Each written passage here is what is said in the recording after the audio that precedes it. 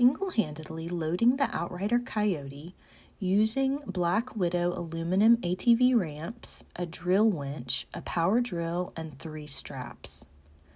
First, attach one strap between the 2 steel latches on the front car doors.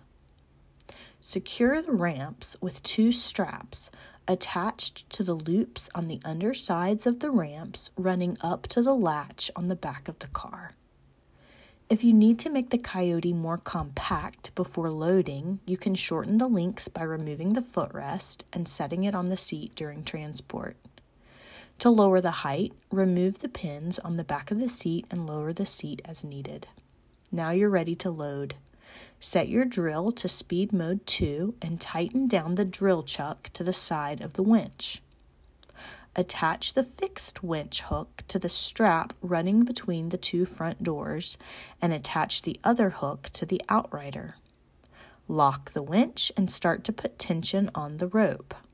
Once the Outrider is at the base of the ramp, turn the Outrider on and tap the arm switch.